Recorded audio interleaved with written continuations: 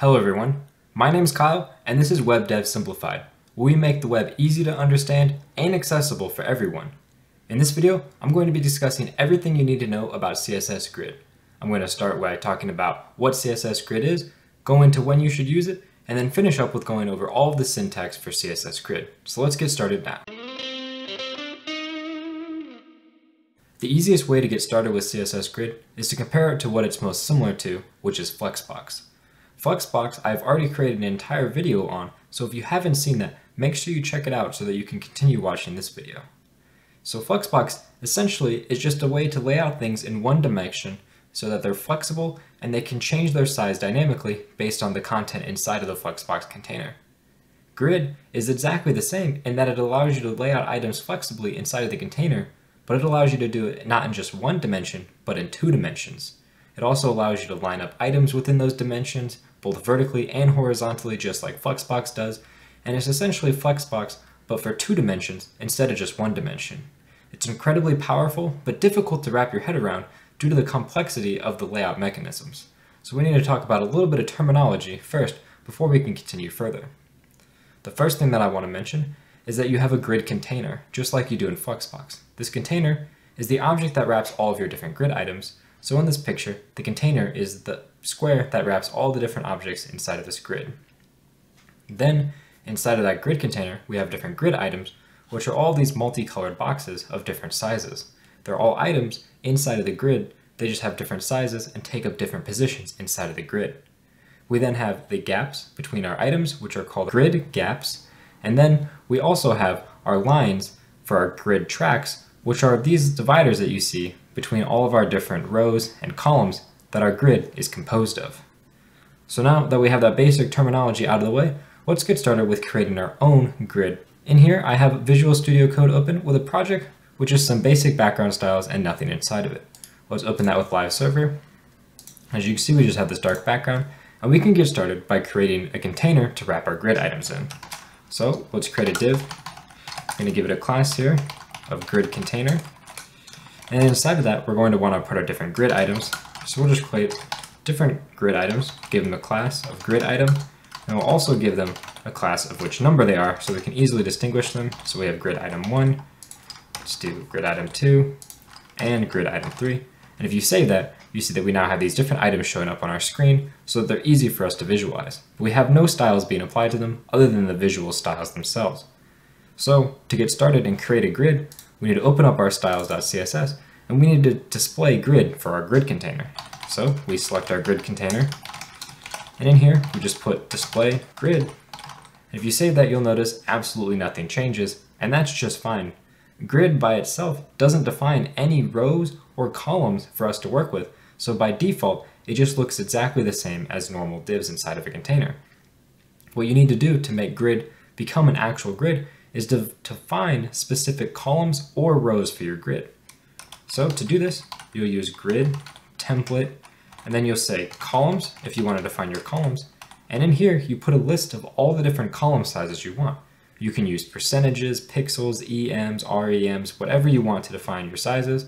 So for example, if we wanted to have a 200 pixel column and a 100 pixel column, if we save that, you see we have a 200 pixel column on the left and a 100 pixel column on the right. And then our grid wraps to the next row where it has another 200 pixel column. So our grid is essentially 2 columns wide, and it has a 200 pixel column and a 100 pixel column. But what if we wanted our columns to flexibly size themselves based on the items inside of them? That's where we use what's called the fraction unit. So instead of a 100 pixel column, let's say we wanted this to be 1 fraction of our size, and instead of 200 pixels, we wanted this to be 2 fractions. This works exactly as Flexbox does for flex grow, in that the 2fr is going to be the same as flex grow of 2, and 1fr will be the same as flex grow of 1. So essentially 2fr will be twice as much space taken up as 1fr. And if you save that, you see that our items on the left here in our first column are twice as large as the items in our second column, and that's because of these fr units that we defined. Another thing that you can do with grid when defining your actual columns is to use a repeat. So if we wanted to have, for example, 4 columns that were all 100 pixels wide, instead of writing out 100 pixels 4 times, we can just use the simple repeat command. And inside of the repeat, we just put how many times we want it to repeat, and we put how large we want that size to be. And if we save that, we now get 4 100 pixel wide columns. And if we go in here and add a few extra grid items, you'll see that we have 4 100 pixel wide columns, and this one wraps onto the first column when we get to the 5th item. That's exactly how we want it. We can also do the same thing for our rows.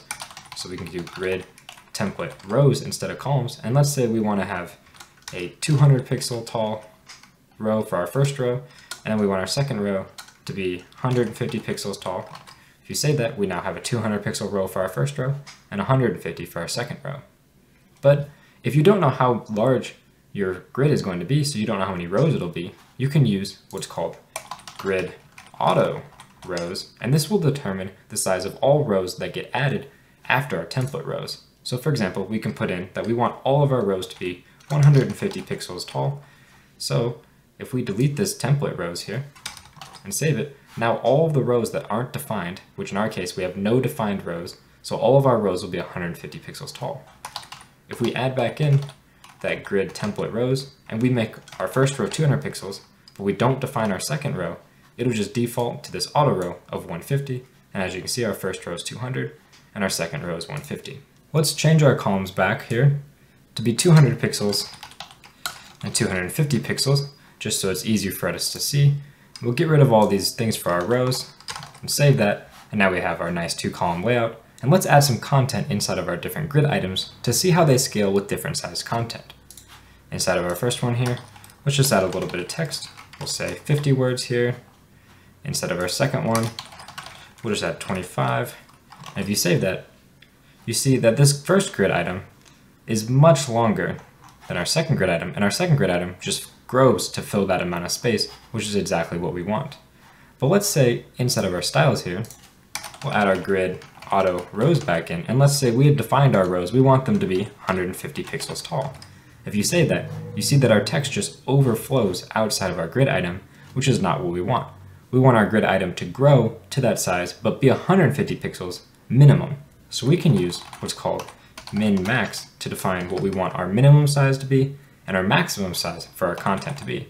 So we want our minimum row size to be 150 and our maximum to be auto, which means it'll just fill the amount of space it needs to put its content.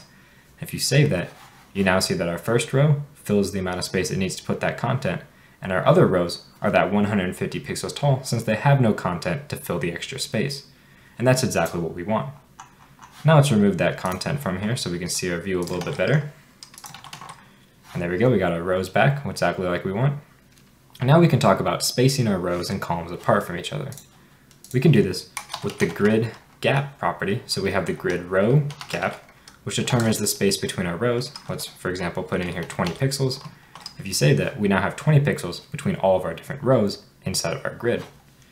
We have the exact same property for column. So for example, we can put 10 pixels between all of our columns, and you'll see we now have 10 pixels between our columns. And if you want the same value for both the row and column, you can just use the grid gap property, which sets both the column and row gap to be 20 pixels in this case. And now you see we have 20 pixels between all of our different grid items on the rows and columns. And that's, for the most part, all you need to know about sizing your different columns, your different rows, and your gaps. There's only one other way in which you can lay out your columns and rows, and that's using grid template area. Grid template areas allows you to create different strings for the areas that you want your different code to take up. So in our case, let's say we want to have a header and another header.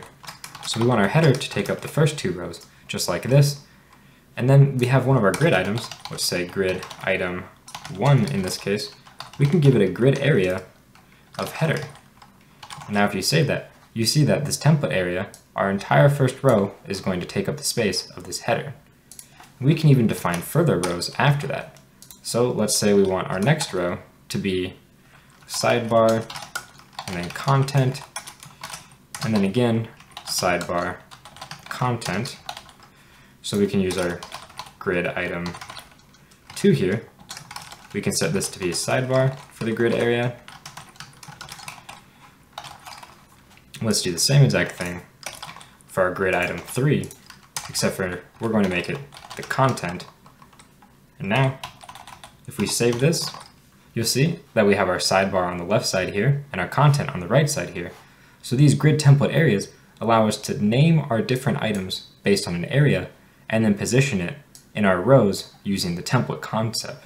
So we lay the areas that we want for each row. So for example, column 1 will be header, column 2 will also be header, so it'll span both of those columns. Our sidebar will be in column 1 for both row 2 and row 3, and so on. So it'll follow the template columns and rows we have set up, and it'll put these objects in the different areas that we've defined. This is great for when you want to reposition elements on different size screens or shrink or grow elements based on your screen size. But it's not something that I use very often when I'm creating grids, because I prefer to style my elements using grid column and grid row on the elements, which we can talk about now. So let's remove these template areas and these areas from our different items. And we can do the exact same thing of spanning across our different columns by using grid column start to determine which column the grid item should start in. So in our case, we want it to start at the very first column, so we'll just put 1 in here. And then we can use grid column end to determine where we want this grid column to end. And you may think that we want to put 2 in here because we want it to end in the second column, but the way that the columns work and the rows work in our grid is a bit different. On the right here, you see that we have our very starting column, which is on the far left. This is column 1. Our second column is actually this break between column 1 and column 2, so our second line is right here in between grid item 2 and 3. And then column 3 is actually the line at the very end of our page, because each column that we have, each section has a start and an end. So if we started at 1 and ended at 2, we would just be covering up this first section. And if we want to start at 1 and go to the end of the line, we'd have to use a column end of 3 here. And if you save that, you see that now we still span the full header, which is exactly what we want. If we were to change this back to 2, like we had mentioned earlier, you see that it only covers this first grid area. Another way to do this is to use -1, which will span all the way to the very end of the column. And there we go, you see that it goes all the way across the row, since -1 corresponds to the farthest away column on the right side of the page. You can even shorten this further by using the grid column property, putting our start at the beginning, using a slash, and then putting our end at the end here. And if you save that, we get the same exact thing as using grid column start and end separately. We can do the same thing again for our rows. So for grid item 2, let's use the grid row start. And we want to start in the second row here, so 2. And then we want to use grid row end. And we want to end in the 4th row. Just like I had mentioned earlier, if we end in the 3rd row, it'll only fill 1 slot. We want to go to the 4th row so that it'll fill 2 slots. And we want to do that for both of our grid items here. If we save that, you see that we now get that same layout we created with the template areas. This is incredibly useful for creating layouts that span different sizes of our column. Also, you can use the span property. So if we wanted this to span 2 columns, and we could just say span 2. If you save that, it'll now take up 2 column widths. Same thing down here with our grid rows. We could change this to be span 2, and now it'll just take up 2 rows. And same thing down here. And there you go. Now our properties, our items, are spanning 2 rows. We could even change this to be span 3, for example, and now this grid item 3 is spanning 3 rows. Or even just span 1, which is the default, which means that it's only going to take up 1 row space. Same thing with the column. Span 1 is the default, which means that it just takes up 1 column and 1 row by default. So now let's remove all these different grid column layouts here. That way we have our grid back to how we want it to be. And now we can start to talk about how we can align our grid container and our grid items inside of our container. This works very similarly to how Flexbox works for aligning items using align items, justify items. So in our case, there's 2 types. We have the items and the content version of align and justify. So there's align items and justify items, which is how we lay out the different grid items inside of our container. And then there's justify content and align content, which is how we lay out our actual grid container inside of the container that that's inside of. So let me show you an example by justifying our container and aligning our container. So we'll use justify content, which is what is going to contain our container and make it move around. And we'll just say center, for example, if we want our grid to be in the center on the horizontal axis. If you save that, you see that our grid is now in the center. And if we increase that, you see it a little bit easier that it's in the center of our screen. we could change this to be in the start, for example. And notice how we don't use flex start. That's only for Flexbox. In grid, we just use start or end, for example. And if we wanted to align our grid inside of our screen, we could use align content, and we can say center, for example. And we also need to give our grid a height so it can align itself inside of that. So we'll just say the height should be 100 view height, so it'll take up the full screen. And you now see that our grid is centered vertically and it's right lined for the horizontal. So now we can do all the different types of alignments that we could do in Flexbox inside of here. So we could do stretch, for example, and it'll stretch our grid to fill the full size. We could do the same thing for justify. We could make it stretch as well, but since our grid items can't actually grow, this won't change anything. We can even do like space around, for example, space our items around like that, and so on for all the different types of justifying of our content that we want to do. Next, we can look at justifying the items inside of our container. So let's remove all of the content justifications we have, save it so we know what we're starting with, and now if we wanted to justify the items inside of our container, we could say that we want our items to be centered inside of their different rows, and as you can see, now the items are perfectly centered inside of their corresponding columns. And if we wanted to center them in the row, we would use align items of center, and this will now center them inside of their different rows, which is perfect. We can also change this to be start, for example, and it'll be at the top of the row, end for the bottom of the row, and so on. And we can also do the same thing with justify, for example. And by default, these are both set to stretch, which is why you see that our sizes on our things look like this when we have no justifying of our items.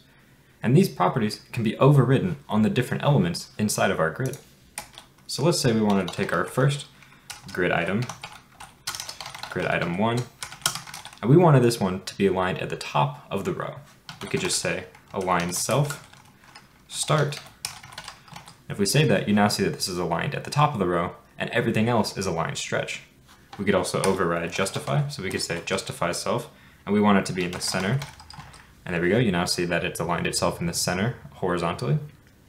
And that's how we can override any of the different justify properties or the align properties on the individual grid items and set them on our container using justify items and align items. This whole aligning and justifying of containers and items works almost exactly the same as it does in Flexbox. So again, if you haven't checked out my Flexbox tutorial, make sure you check that out for more in-depth explanations on these justify and align properties. And that's everything you need to know in order to get started creating grids using CSS. It's very similar to how Flexbox works, but it allows you a lot more in the way of laying out your elements due to it being in a 2D nature as opposed to a one-dimensional nature.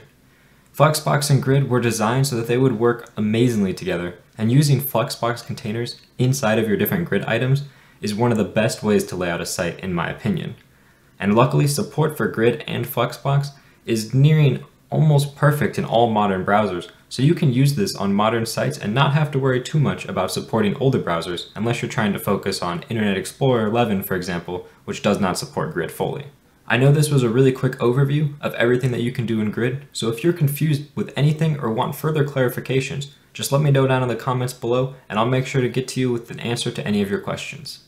Thank you guys very much for watching this video, and if you did enjoy it, please make sure to leave me a like and subscribe down below for more tutorials in the future. Thank you guys very much for watching.